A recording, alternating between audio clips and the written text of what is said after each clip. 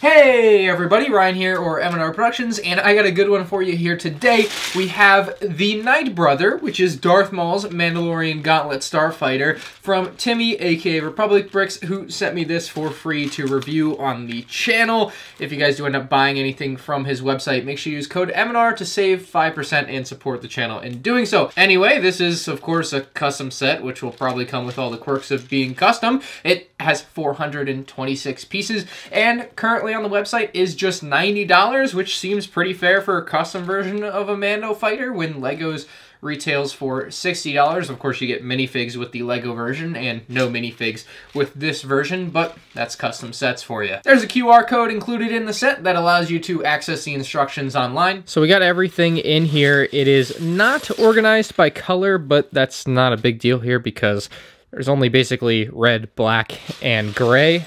And this is a good example. This is a review, and so I point out the good and the bad. And one of the bad things about custom sets, especially with Republic Bricks at times, is they can include used parts. And that typically doesn't matter for pieces that are going to be on the inside of the build, but for panels like these, which are going to be outward facing, it becomes a bit of a bigger issue. But there's definitely places where I feel like Timmy could improve his quality control with some of these. I know it's not that expensive to swap some of these out. It should be noted that those are just examples of the bad. There are plenty of examples of the good throughout what I can see in this pile of parts with lots of new pieces, but yeah, definitely the bad ones can stick out. Anyway, I'm going to build this up and we'll take a look at that finished model. Should be pretty hot. So here's our finished model and it looks really good. I did have one issue where I was missing the proper red color pieces, but I did have black ones. So this should be a red stripe wrapping all around the fuselage of the ship here, but it's not, and that definitely takes away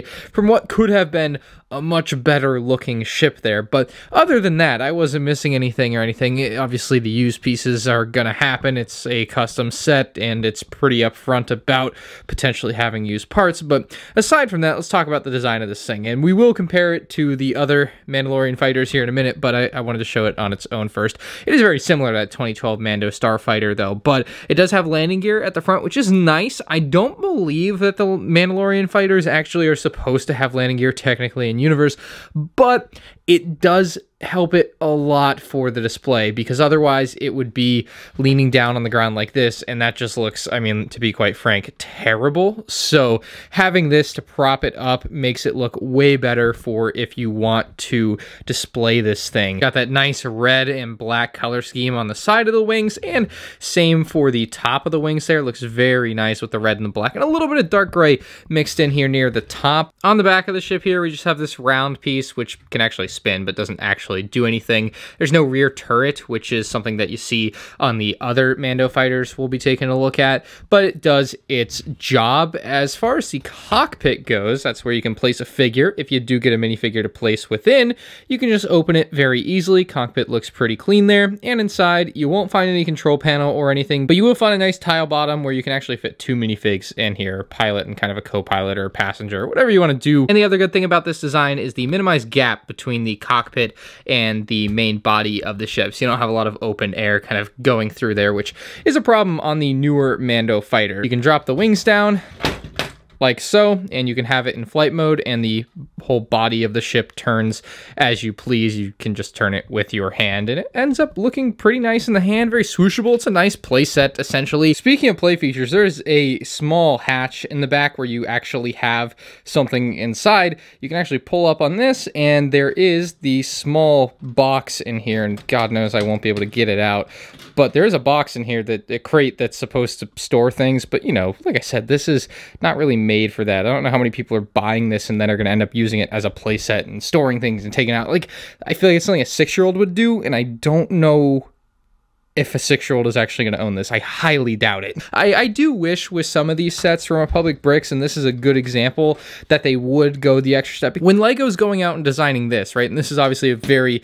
derivative design minus the color, and it's actually doesn't have like the same turrets and stuff on front. It's a little bit more different than I had thought, but it is still very similar. Like, LEGO has to, and Timmy does this with a lot of sets, let's be fair here, like the Venator and the MTT. There are definitely good examples where they take the liberties to make it even better, but I feel like this design could be even more souped up compared to this to make it a better display piece. Because in my mind, at least for me, I mean, this is something I'm putting on the shelf. You know, this is something LEGO is at some level, you know, as much as we like to buy it and display it, LEGO is still marketing this at some level for kids, and they are going to play with it. So you have to have that in mind as well.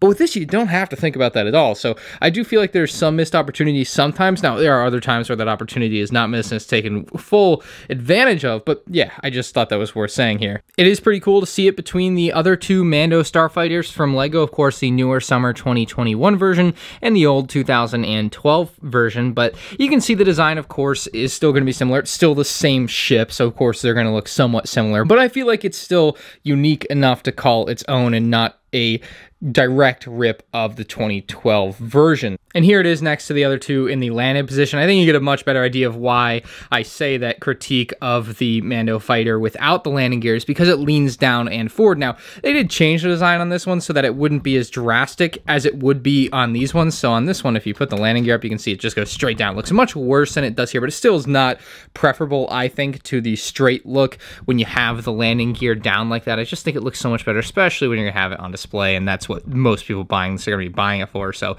it's fine either way, really, but preferably landing gear. And it is bigger than that summer 2021 version. So if you're going to be buying one of these, which one should you buy? Because I think you have three very distinct options here on the table. You have the 2012 Classic, which is by far going to cost you the most money. This is a very expensive set on the secondary market, especially if you're going to buy it new in box, like $300. Just not cheap, with the figures too.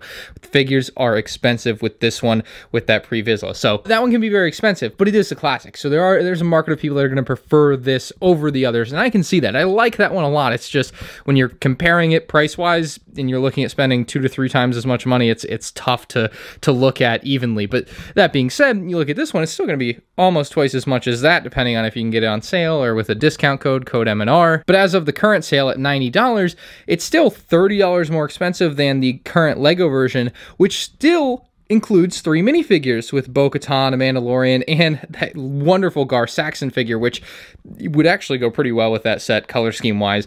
But like, you can see where the value of the actual LEGO set comes in, and that's where custom companies can't compete. You just can't offer 3 unique, good looking figures like LEGO can in a set like this.